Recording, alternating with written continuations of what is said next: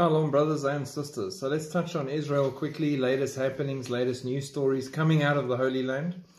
First one, Al-Qaeda and Islamic State call on followers to strike Israeli and US and Jewish targets. Now bear in mind, this is worldwide, not just in the land of Israel. In a series of statements over the past 2 weeks, affiliates of Al-Qaeda congratulated Hamas on its invasion of Israel, a reference to the terrorist attack that killed 1,400 people on the 7th of October. The Israeli military offensive in Gaza, which has caused a humanitarian crisis, so far killed more than 4,500 people, according to medical authorities in Hamas-controlled territory.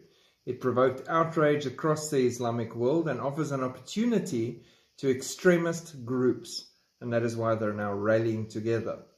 A recent statement from Al-Shabaab, Al-Qaeda's powerful affiliate in Somalia, said the conflict in the Middle East was not just the battle of the Islamic factions in the land of Palestine, but rather the battle of the entire Muslim Ummah. It added, Muslims must gather and offer everything they can to support the Mujahideen against the Jews and their hypocritical infidel allies. The strength of this nation lies in the strength of its jihadist fronts. Yemen also issued similar statements, and they now have a severe weather problem, go figure. We congratulate your actions and urge you to continue biting your teeth with patience on the path of jihad. They attacked the Jews, wanting to lift the sword of humiliation from their necks. The sword of humiliation, and the only way to lift it was to murder babies and do all the sick, horrifying crimes that they did. Makes sense in an evil, dark world, not in a normal, sane world. Israel warns to cut off the head of the snake, threatens to wipe Iran and Lebanon off the face of the earth. Now let me be clear here, before I even read further. Lebanon with Hezbollah is a very real threat, just with the amount of rockets and missiles that they have ready to use against Israel. So they would have to make a huge statement against Lebanon, nuclear, Damascus. And Iran is a very, very big threat, especially since she's now been funded in billions of dollars that she can push into her nuclear program and use that against Israel. So again, same thing. In a stern warning, Israel threatened to cut the head off the snake and launch a military attack against Iran if the Tehran-backed Hezbollah joins the ongoing Israel-Hamas conflict. In a no-holds-barred interview with the Daily Mail on Sunday, Israel's Minister of Economy, Nir Barkat, said that Iran and Lebanon would be wiped off the face of the earth if Hezbollah, operating from Lebanon, joined the war against Israel. In a bid to deter Iran from further intrusion, Barkat stated, Israel will not only eliminate Hezbollah if a northern front is initiated, but it will target Iran directly. The plan of Iran is to attack Israel on all fronts. If we find they intend to target Israel, we will not just retaliate to those fronts, we will go to the head of the snake, which is Iran. So again, huge threat to Iran, and again, that could be a nuclear threat, because Israel does have nuclear missiles capable of traversing that distance. They just haven't advertised it all the time. And she's backed into a corner, and she might be very willing to use those nuclear weapons in that situation. Now, the scary thing is, Hezbollah and Lebanon pretty much occupying the same space. Hezbollah has been attacking and attacking non-stop, but Lebanon's saying she's not part of this. How long before Israel says, you know what, this is a war from Lebanon, you are attacking, we're just going to go for it? Not long. Israel's Iron Beam, a new era in defense technology. So we've had the Iron Dome all the time, now we've got the Iron Beam. The new laser defense system promises to revolutionize anti-missile and anti-rocket networks. They are set to use the Iron Beam, which they've now started using. It is capable of shooting down incoming threats like rockets, drones, artillery, and mortar shells. The new technology will significantly strengthen Israel's air defense capabilities.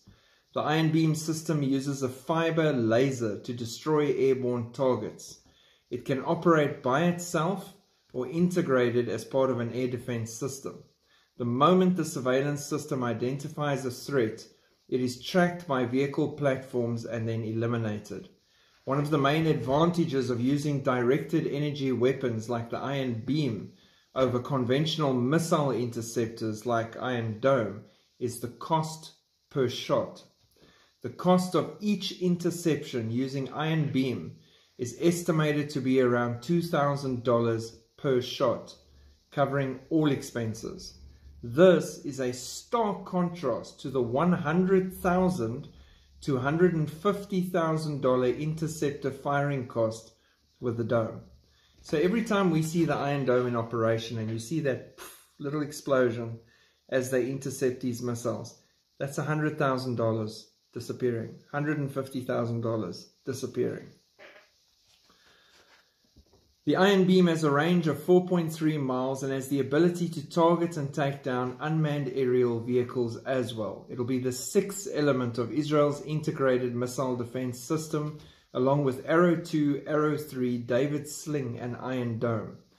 By the end of 2023, energy levels could possibly reach 100 kilowatts or more, and the defense system could focus a beam the size of a coin at 6.2 miles distance. In conclusion, it represents a significant advancement in defense technology and the potential for strengthening air defense across the field. So it has now been tested. I've actually seen some video footage of it in operation. It is very, very impressive. And from $150,000 an interception down to $2,000, way, way more sustainable. And if they prove the concept, which they're busy doing right now, they're going to have a lot of countries signing up to buy the system from Israel in the wake of whatever this war leaves behind. Gallant's three-phase plan. After Hamas is eliminated, Israel will seek new security regime. Defense Minister says October 7th marked the day when the process of eradicating Hamas began, as Israel will seek to free itself of any residual responsibility for the Gaza Strip on the day after. Speaking at a meeting of the Knesset, Gallant outlined his objectives with a primary focus on eliminating Hamas and dismantling its military and governance capabilities. Additionally, he expressed intentions to strip Israel of all responsibility for the Strip and establish a new security framework. This is a three-phase plan, he explained. We are currently in the first phase. This involves the military campaign aimed at targeting terrorists and disrupting Hamas infrastructure with precise airstrikes. Phase 1. The second phase will be an interim period of lower intensity war with a focus on eliminating pockets of resistance. The third and final phase will entail the establishment of a new security framework in the Gaza Strip, relinquishing Israel's responsibility for life in the Strip and the creation of a new and secure reality for Israeli citizens and residents of the whole border area. So again, great idea, I agree. They've had enough now. I do believe that when they're done, they will take a large piece of that Gaza Strip away and re-establish their own people there as part of their security measure. I can see that happening from the way everything's going down. Once they've eliminated Hamas from that area, there's going to be a lot of restructuring, a lot of new land that's taken back. They're going to push back into Judea, Samaria with a vengeance. I see Jerusalem and Temple Mount being a thing. All these things might come to place very, very soon. And again, for a lot of it, we technically shouldn't be here or shouldn't have to be here. That means the rapture is really, really close. Head of Detroit synagogue found stabbed to death. A young synagogue leader was the victim of a brutal murder outside her Detroit home on Saturday. Police say the 40-year-old Samantha Wall, president of the Isaac Agree downtown Detroit synagogue, was stabbed multiple times and blood trailed from her home. Sam was a kind person. She was driven by sincere love of community, state, and country. She used her faith and activism to create a better place for everyone. At this point, we do not have more information, but we'll share when it becomes available. The ongoing story around that is it was related to a hate crime by people protesting and carrying on against the Jews worldwide in the wake of the Hamas-Israel war. Thousands of ultra-Orthodox request to join the IDF in war. The new recruits to serve in support roles such as medics and search and rescue. 120 will be drafted on Monday, the IDF says, is a dramatic decision in an ultra-Orthodox society. Up till now, and it's been a very controversial policy, Israel's government, because of the religious connections there, have decided that the ultra-Orthodox don't need to serve in the military. In the wake of what's happened in Israel now, they are volunteering and they want to serve. 120 ultra-Orthodox men will join the IDF this week, and thousands of others have requested to do the same while Israel is fighting the war in Gaza. Data from the IDF's personnel department shows that since the beginning of the war, 3,000 ultra-Orthodox men have asked to volunteer for military service, of which 2,100 have already filled out all the forms. The ultra-Orthodox have historically been exempt from military service under pressure from the political representatives in the Knesset and the coalition, who say that the role of the Haredi man is to study Torah and not enlist. This has been a point of contention in a society where service in the military or national service in the community is compulsory, and most Israelis enlist in the IDF at 18 years old for a 3-year service for men and a 2-year service for women. And now that has changed. And the divisions are changing. Former enemies are pulling together. Those who were trying to destroy each other less than a month ago are now suddenly having each other's backs and standing together shoulder to shoulder to push forward.